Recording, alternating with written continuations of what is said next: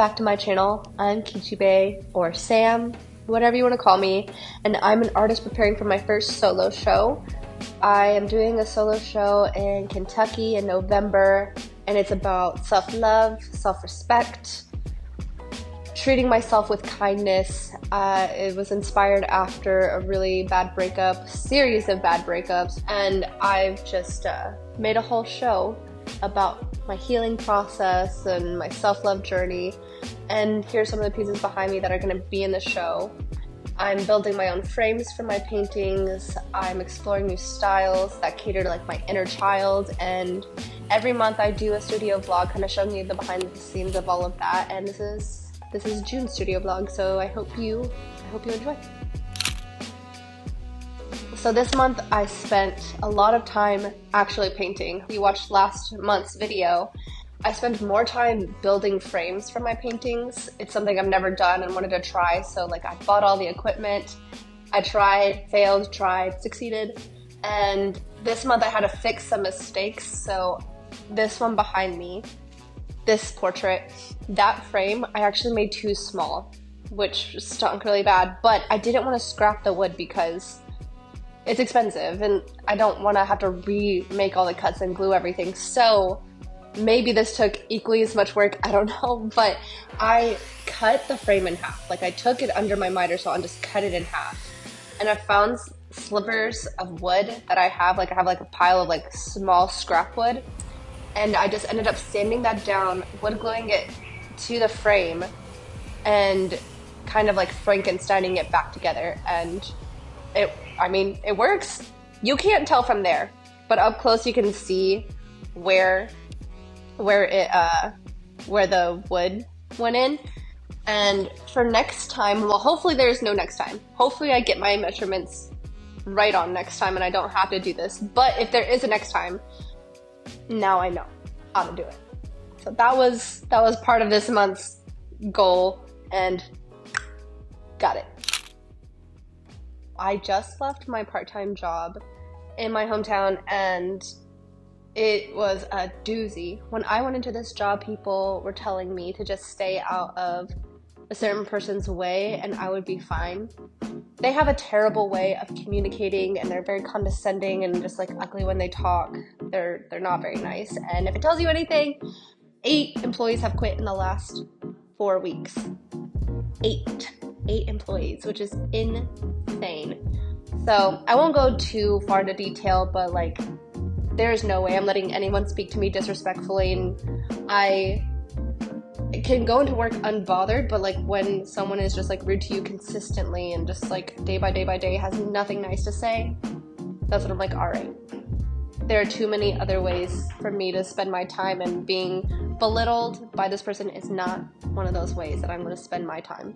No. But I still have my part-time job in this event space where I like bartend weddings sometimes, so that's good. And everyone I work with there is a delight, so very nice. I've been working on my pop-up, my gallery and cocktail pop-up.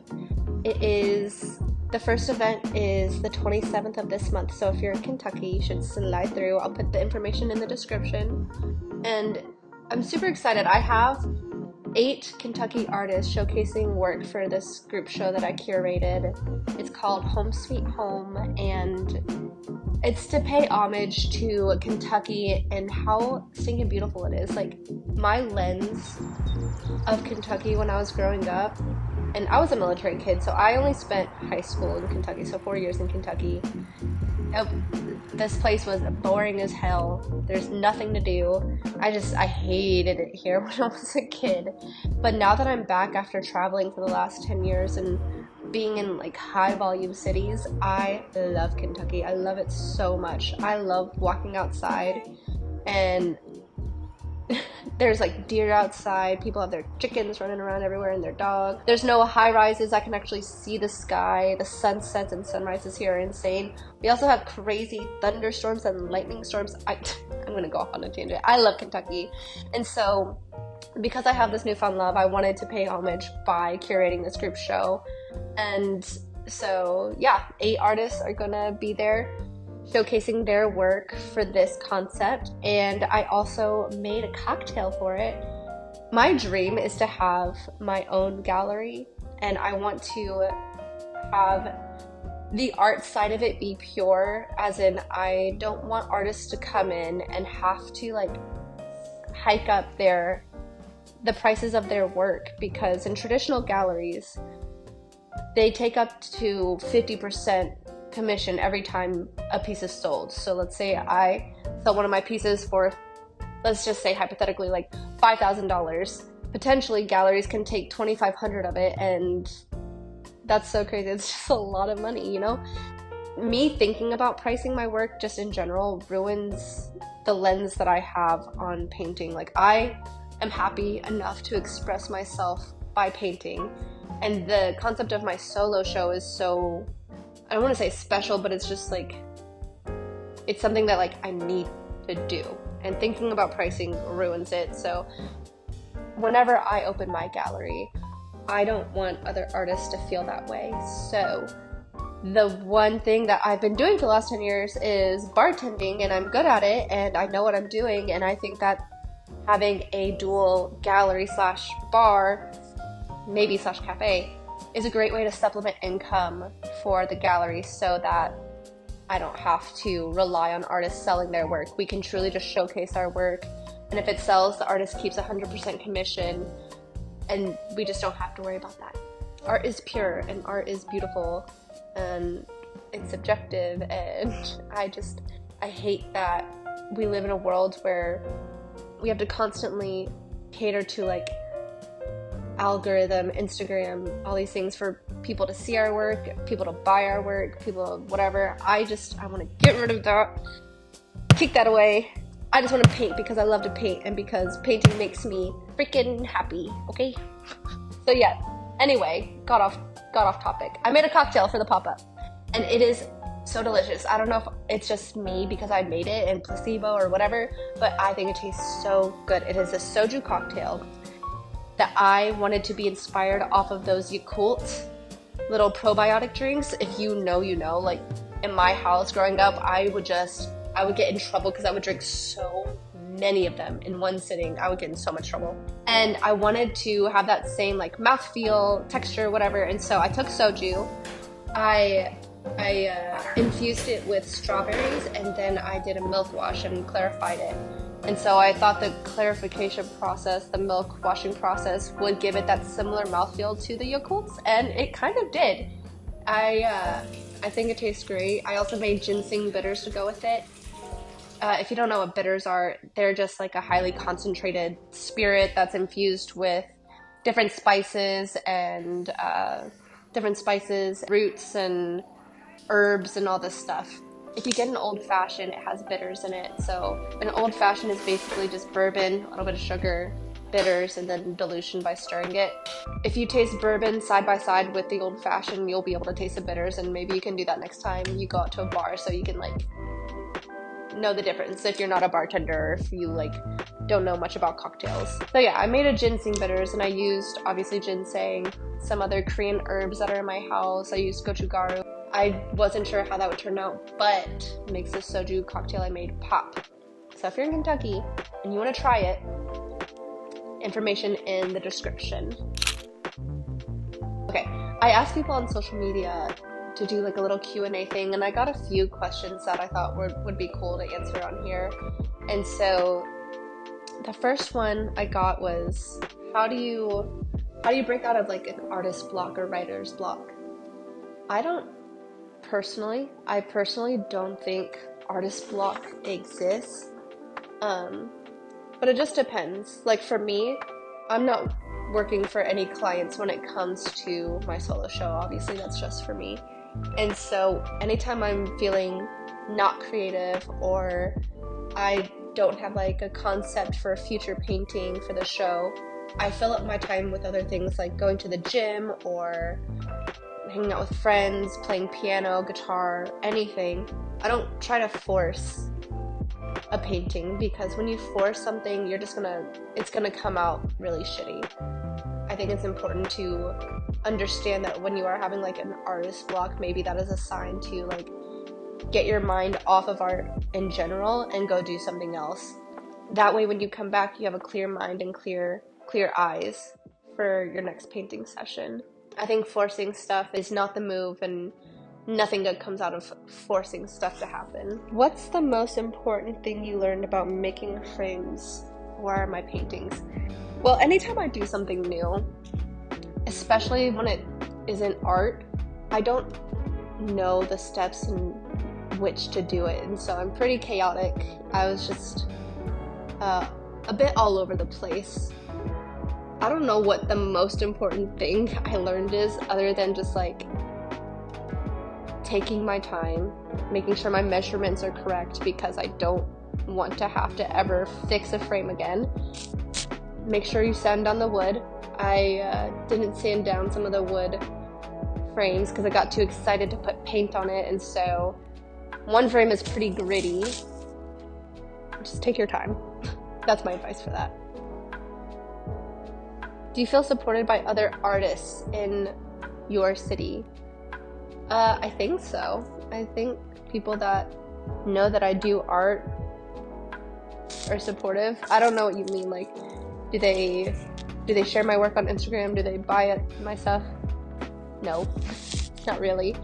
But I mean, I don't really care about that shit, because like I said before, my solo show and the concept behind my solo show, it's about my healing, and I am not going to let other people's opinions taint that, or like even have any influence on me, whether it's good or bad. But I know people that support my art, they know that I do art, are supportive of me for sure. I hope that's a good answer. I know for a while I put a lot of stock in the opinions of others. I put a lot of stock in what people thought about me, and you never know. And also, so many people I know are artists, are doing their own thing and focusing on their own career, that everyone's just hustling and doing their shit, and all I'm concerned with is doing mine. Do you have some advice for people who want to start painting? Just paint. Watch some how-to videos, watch some color theory videos, do lots of studies. I love doing master copies to really learn from the old masters. I think starting out, you shouldn't put too much weight into what you're creating, because to be real, your paintings are probably going to be shit for weeks, months, years. It takes a long time, I think, to get good and understand your style, your painting style, what you like to do, your process, your cleanup process. Like, there's a lot that goes into it. And a lot of the times it even overwhelms me, even though I've been doing this for like 5 years now. But my general advice is to just paint and be nice to yourself when you make mistakes. What is your advice for someone who is struggling with patience and taking their time with their artwork? A mistake that I used to make was that I would overwork my paintings a lot. I would be at a good place in my painting where it could probably be done, but I would push it and push it and push it until it was awful. And what I've done now, what I do now, is I'll paint for like an hour max. And these are big paintings that I'm working on, so like I can work for an hour without overworking one section of the painting to complete shit. I'll work for an hour max, and then I'll step away and just stare at it for like 15-30 minutes and just like really process what I just did. Or sometimes I'll just like walk away, go outside, go upstairs, do something, get away, and then come back with fresh eyes. That's something that used to frustrate the crap out of me, is overworking a painting and realizing that it should have just been left alone, and I don't want to feel that anymore. So I'm really good at just painting a little bit and then stepping away, and maybe to a fault now, because I will paint for like 10 minutes and then I'll step back and be like, alright, I'm done for the night or something, or for at least like another hour. Sometimes I don't even paint.